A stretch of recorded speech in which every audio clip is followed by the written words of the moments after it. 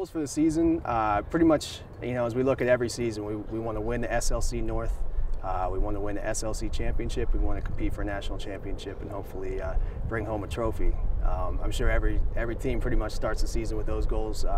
We've had that kind of success here in the past, and it's a group of guys that's hungry to win and hungry to get back in that national championship discussion. And so a lot of it is sort of getting them to that point, realizing that extra little bit that it takes to go from making the tournament to making the Final Four and making a real push for the championship. All right, if you rush that pass with that stick in your gloves, doesn't matter how great a decision you make, doesn't matter if you're throwing it to the right guy, it's not going to get there. All right, and then it slows up the flow. It slows things up anyway. All right, you trying to rush that pass and make it quick ends up slowing up our offense because the ball's on the ground. That guy has to make a tough handle and it can't transfer to the next guy quick. Captains are great this year. Taylor Gilbert, Aaron Hemian, and Kenny Smith were all elected by their teammates and done a great job. They really showed up in the fall as guys day in, day out, sort of leading the charge and being the vocal leaders and also leading by example and setting the tone with how they work during practice.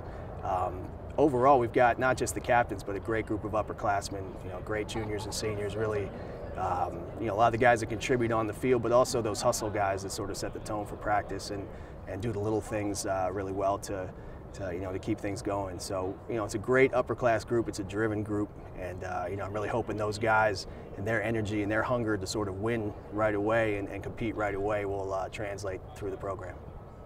The kids have really responded well to the coach. He'd been here previously and won 2 national championships here, and he has a great positive attitude on the field and off the field, and he really knows what he's talking about, and all of us, we gain a ton from that.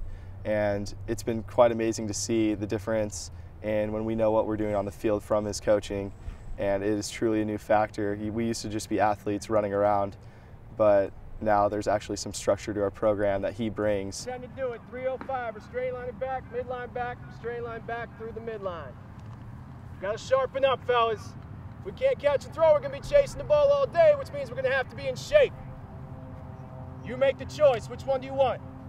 We're really mostly excited for our first game. I mean, there's a new energy, I think, with the program, and the guys are really excited just to get out there and play somebody else and start the journey for our season here in 2012.